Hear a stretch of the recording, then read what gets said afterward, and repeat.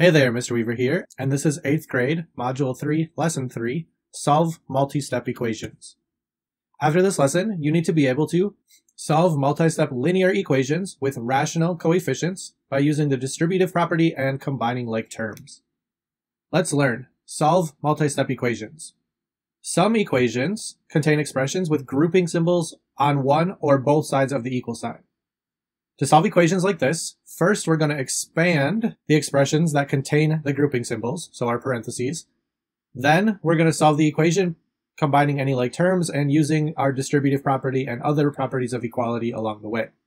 So here's an example. We start off with -5 times the quantity 2x plus 3, then take away an x.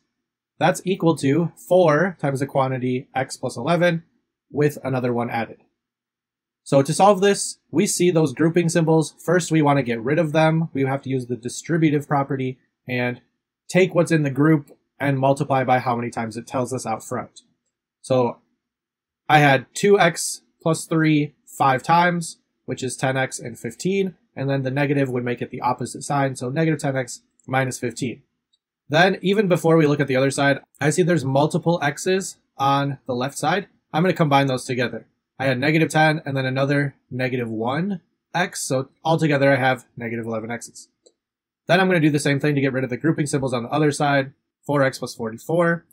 Once I've cleared my parentheses, I'm going to use those properties of equality to add or subtract and do the opposite to both sides. So here adding 11x to both sides, that gets rid of the variable term off of the left. Then I would subtract 45 from both sides to get the constant term off the right. Finally, since I had 15x equals negative 60, I would need to divide by that coefficient, 15, and I would find my value of x. So all through this, the solution here is x equals negative 4, and I'm just using the same properties of equality that we've learned in previous lessons, but now with the distributive property to get rid of those parentheses. Example 1. Solve multi-step equations. Solve 3 times the quantity 8x plus 12, take away 15x, is equal to 2 times the quantity 3 minus 3x. Check your solution. So first we've written our equation. We see grouping symbols, our parentheses here. We are going to get rid of them using the distributive property. So we're going to take what's out front and show that this group was there 3 times. So if I had 3 groups of 8, I would have 24x. And if I had 3 groups of 12, I would have 36. Doing the same on the other side to get rid of the other set of parentheses, I have 2 groups of this. So if I had 2 3s, that would be 6. If I had 2 of the minus 3x's, that would be minus 6x's. On the left side, I can see I have 2 places where there's an x. So 24x minus 15x would give me 9x. I still have that 36, and then the right side has not changed yet.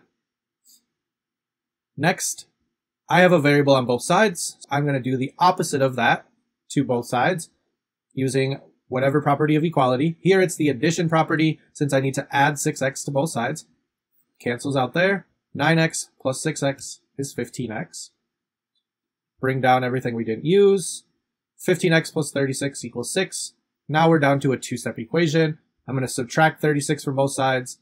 We made 0 with it on the left. 6 minus 36 is negative 30. Finally, dividing both sides by 15, since the coefficient in front of the variable was 15. 15 divided by 15 is 1. Negative 30 divided by 15 ends up being negative 2. So the solution to this equation would be x equals negative 2. Again, we got rid of the parentheses first using the distributive property. Then we used our properties of equality to eliminate the variable from one side, and the same thing from the constant on the other side, and we went through and solved for our variable. Now that we have our solution, we should always double check. So we got negative 2. Let's put that in every place there's an x. Here there's 3 places where there's an x, so we should have 3 substitutions of negative 2. And notice here in the original it's the curved parentheses. Here we changed it to brackets since we're going to put what we substituted in parentheses as well. They mean the same thing. So let's calculate it out. 8 times negative 2 is negative 16, plus 12 is negative 4, then times 3 is negative 12. In the middle, we have 15 times 2, which is 30, we're subtracting it, and it was negative. And on the right side, we have 3 times negative 2, which is negative 6, and we're subtracting it. So 3 minus negative 6, 3 plus 6 is 9, then times 2. All of this showing we would get 18 is equal to 18. When we plugged in what we got for our solution of negative 2, we ended up with a true statement at the end, which helps us show that we did it correctly. Check your understanding. Solve the given equation for the variable. Pause the video now and complete the check.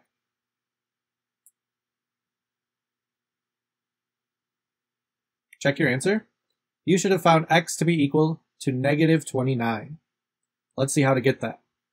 First, I'm going to distribute 8 to the negative 2 and 8 to the x. So I have negative 16, and then with the 8 and the x, I would end up with plus 8x. Still have that minus 3x at the end there.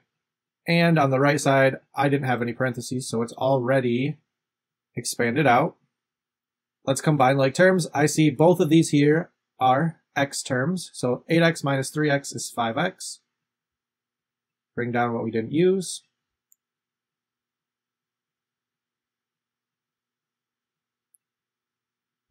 If I subtract 5x from both sides, the left side goes to 0. 6x minus 5x is just 1x. So if I subtract that 5x, I'm already left with positive x by itself. I just need to undo my constant from the right, which I would subtract 13, and I'm already left with x without even having to divide. So negative 16 minus 13 ends up being negative 29 equals x, and we can switch it around so it looks like our answer, x equals negative 29. Example 2, solve multi-step equations. Solve 3/10 times the quantity 10 minus 5x equals 31.5 minus the quantity 8x plus 9. So just as before, we're going to use the distributive property to get rid of our parentheses. 3/10 times 10 is 3. 3/10 times 5 ends up being 1.5. 3 times 5 is 15 with 1 decimal place, so 1.5, and it was subtracting. We didn't do anything on the right side yet, even though there's parentheses there.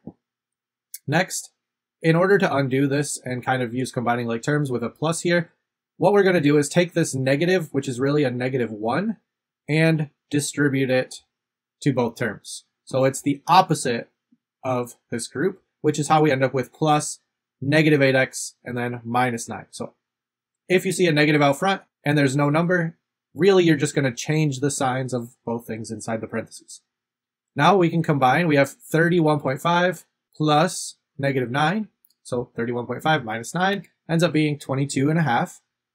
Next, we can start solving for our variable. So here they're subtracting our constant term first rather than the variable. The order of doing that doesn't necessarily matter as long as you get the variable on one side and the constant on the other.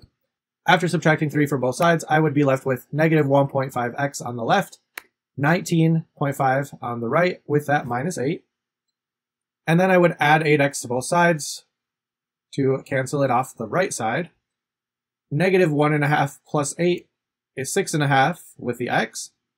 Last, I'm dividing by that coefficient in front of our variable, so dividing both sides by 6.5. 6.5 divided by 6.5 is 1, so I'm left with my 1x. 19.5 divided by 6.5 is 3. After beginning with this complicated looking equation, we ended up with a solution of just 3. Again, we need to check our solution by substituting what we got in for our variable, so 3 in for x, and we'll calculate it out. 5 times 3 is 15. 10 minus 15, negative 5. 3 times 5 is 15. It's negative, and there's 1 decimal, so negative 1.5. Let's check to see if the right side equals that same thing. 8 times 3 is 24. Plus 9 is 33. 31.5 minus 33 also is negative 1.5. We got the same thing. It's a true statement. Our solution must be correct.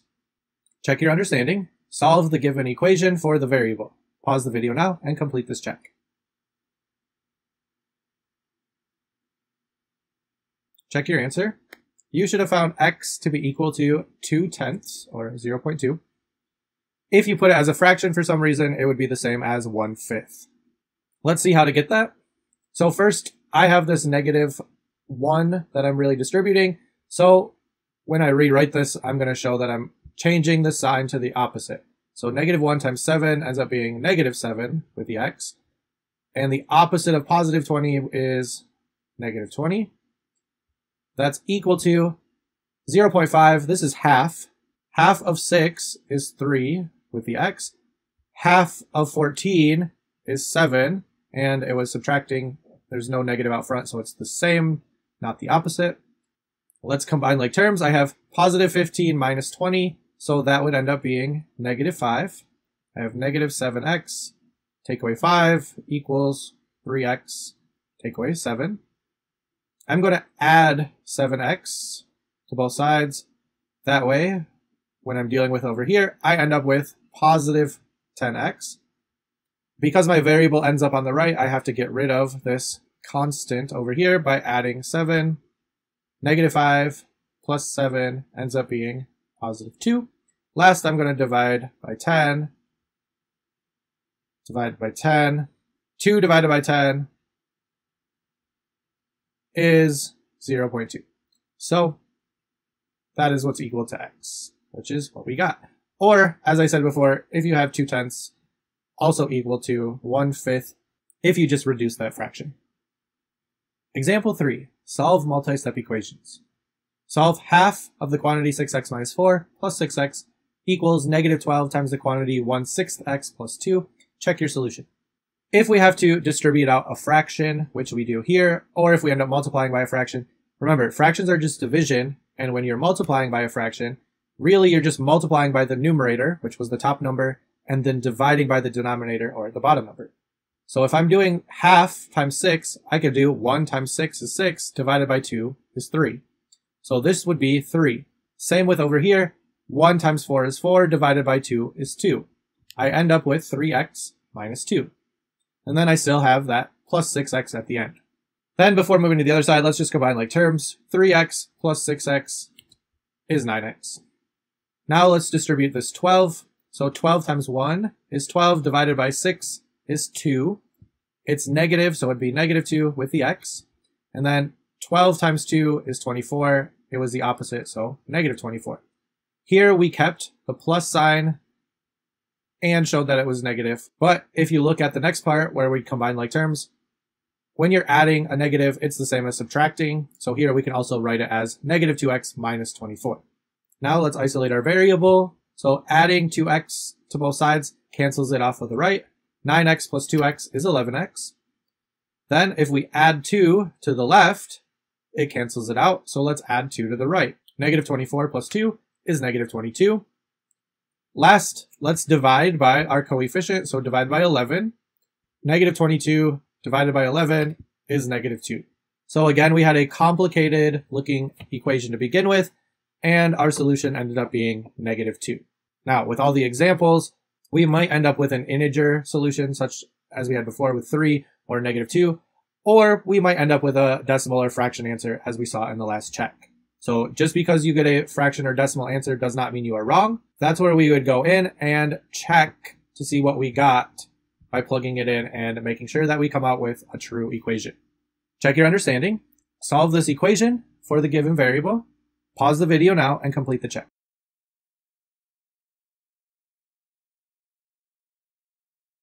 Check your answer. You should have found x was equal to -9. Let's look at how to get that. First, if I'm distributing this out, multiplying, I get 3 times -5, which is -15. I'm just going to write this right here for now before I move it over. And then divide by 4. 15 divided by 4 does not come out perfectly, but it's honestly not too complicated. I can take 4 from 15 3 times with 3/4 left over, so it would just be 3.75, and it would be negative. 3/4 times 8 does come out nicely. And for this, I want to show you, you don't always have to multiply by the top first and then divide by the bottom. You could divide by the bottom first, then multiply by the top. 8 divided by 4 is 2, times 3 is 6. And then it was subtracting, so I'm going to keep it subtracting. If I multiplied first, I'd get 24 divided by 4. It's still 6. But sometimes it's easier to divide by the bottom first. It makes your numbers smaller, especially if you end up trying to do this with larger numbers. On the other side, distributing, I would just have -6x. And negative 6 times positive 4 is negative 24. And here I would have 1/4 x. I'm just going to change that to 0.25, since on the other side I ended up with 3.75. Oh, good thing I caught it. I forgot my x value here when I distributed 3/4 times negative 5. I would have hopefully noticed in a little bit, but it's always good to double check as you're going. So let's combine like terms. I have negative 6 plus 0.25.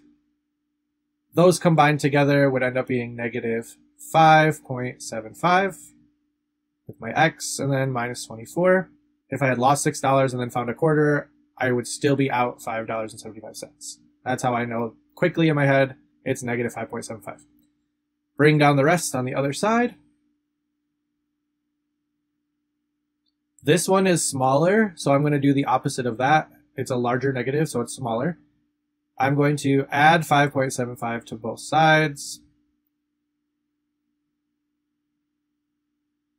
When I do that, adding a negative, same as subtracting. So in my head, I'm going to swing this up top and subtract 75 cents minus 75 cents is no cents. 5 minus 3 is 2. So really, I just ended up with 2x minus 6 equals negative 24. That's what was left over here when I did the opposite of that. Add 6 to both sides. Negative 24 going up 6 puts me at negative 18. Bring down the 2x. That's what's left. 2x equals negative 18, so divide by 2. X is equal to negative 9, which is what we got. And we should be double checking again by plugging in negative 9 in for x, and double checking that every time we plug in negative 9, we do end up with a true statement. If we were to go through it, we would find that it does in fact come out to be a true statement.